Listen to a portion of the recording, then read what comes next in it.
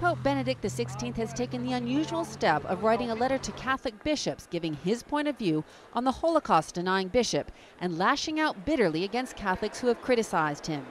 Last January, the Pope lifted an excommunication on 4 ultraconservative bishops from the Lefebvrean movement, including Richard Williamson, who denied in an interview that 6 million Jews were killed in the Holocaust and said there were no gas chambers. In a letter released Friday, the Pope called the controversy an unforeseen mishap and blamed the Vatican for not having consulted the internet, where Williamson's denial of the Holocaust could be easily found. The Pope wrote bitterly about Catholics who attacked him with open hostility, noting that, quote, even the Pope can be treated with hatred. The letter was released to the press as the Pope was meeting with a delegation of Israel's chief rabbis.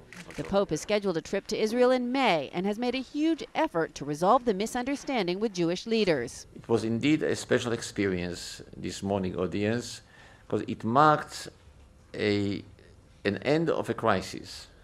But in his letter, the Pope also insisted that he will not be indifferent to the Lefebvrians, noting that it is a movement with hundreds of priests and seminarians. It is unusual for a Pope to write a letter complaining of hostile attacks against him from within the Catholic Church.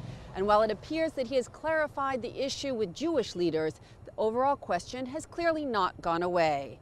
Tricia Thomas, The Associated Press at the Vatican.